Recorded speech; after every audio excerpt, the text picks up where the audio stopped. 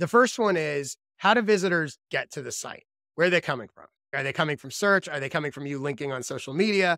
Are they coming how are they getting there is the first obvious question. The second one is, what pages are they entering on?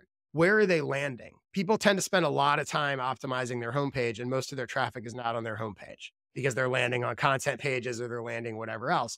So, take a look at, it doesn't have to be complicated. Take a look at your basic stats and go what pages are people entering on, which will also tell you a bit about where they're coming from and who they are and that kind of thing. The third question to ask yourself is, what are they looking for?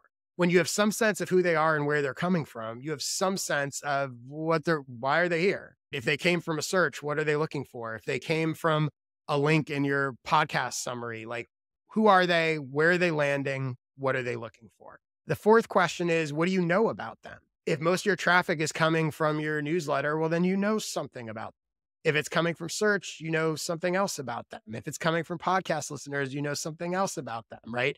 If you see that certain types of content or certain types of pages are getting more traffic than others, that can tell you something about them, right? What can you figure out about these people? The fifth question to consider, if you want to get more out of your website, is, what do they know about you and your work? How familiar are they? People that are coming from search randomly probably don't know a whole lot about you. They certainly don't know as much as people who have clicked a link from your podcast summary. So what is their awareness level when they land on one of these pages of any of this? Their awareness, in your case, of CME, their awareness of what you do, their awareness of any of this stuff. Where are they in their journey? And again, it will be different, but you can get a sense of roughly, what these people who are landing on your website or landing on specific pages know. The sixth question is, what do you want them to know about you and your work? So once you know, okay, I think they know X, Y, and Z, but if they do nothing else but land on this page, I don't want them to leave without knowing this. I don't want them to leave without knowing I have a podcast. I don't want them to leave without knowing I have a newsletter. I don't want them to leave without knowing that I do coaching or I have a membership. I don't want them to leave without knowing what CME is. So depending on where they're at, there's different things that you want to sort of think about and ensure that, strategically, what do you want them to know? The seventh question is, what's currently the most obvious next step for them to take on your website?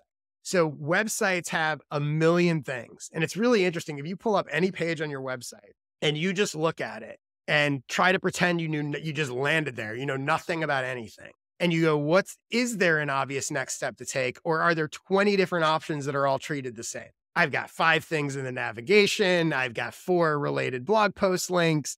I've got 2 forms to get on my, If you look at your page and you go, what are they most likely to do? Or is everything treated equally and there is no most likely to do, right? Huge difference. And just sort of doing, landing on your homepage and going, what is the obvious next step for someone to take here? Not what are all the options, because there's a million options, but what's the obvious thing for them to do?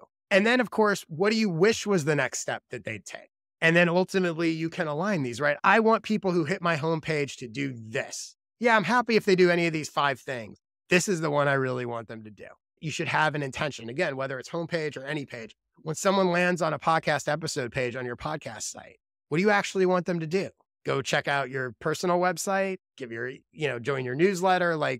There should be, you can even rank in terms of priority and then design the pages in a way to emphasize the things that you most want them to do. The 9th question to ask yourself about your website is, how can you make the next step you wish they'd take the most obvious one, which is kind of an extension of what I just said. Once you decide this is what I want to do, now anything is possible. Do I want to have that message in a pop-up window? Do I want to have a video there where I tell them to do it? Do I want to, there's no right way to do it, but sort of thinking through, okay, I know what I want them to do.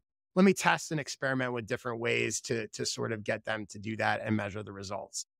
And then the last question to ask yourself about your website is, have you given them a clear reason to come back and or connect with you? Typically, this is going to be sign up to an email list, a newsletter, because that's kind of the strongest connection that you can have. But it doesn't have to be that. Again, it could be subscribing to a podcast. It could be asking you a question, could be a contact form, it could be anything. But it's so funny because you'll see people, especially with email lists, where they'll have a form on the page and it'll just be like, join my email list. But they haven't given anyone a reason to do so. So that's just as important, right? Not only are you giving them the opportunity to connect, but giving them a reason to connect. And so, for example, let's say that you have a form or a link or something on a page to, get on my email list. I use me as an example, right? So my newsletter helps experts grow their business. If I'm referencing it on a blog post that's about podcasting, instead of just saying, get my newsletter to find out how experts grow their business, I might say, get my newsletter to find out how experts use podcasts to grow their business. I'm tailoring the message to what I know they're reading on that page. And it's not a lie because I do cover that stuff. It's not the only thing I cover, but I'm amplifying the stuff within my newsletter that's relevant to what that person is seeing. So if you're promoting a membership, a newsletter, or whatever on your individual podcast episode pages, your messaging might reflect that, right? Your messaging might say, if you found this conversation in this episode helpful, these are the kind of conversations we have in the membership every day. The difference between that and, hey, join my membership, I have a membership, you're going to create that relevance, which is ultimately going to help your conversion. So those 10 questions, you can ask them of any website you have, any page on an individual website, and they really will help you get a lot more clarity and sort of optimize in very simple ways what you're doing on the site.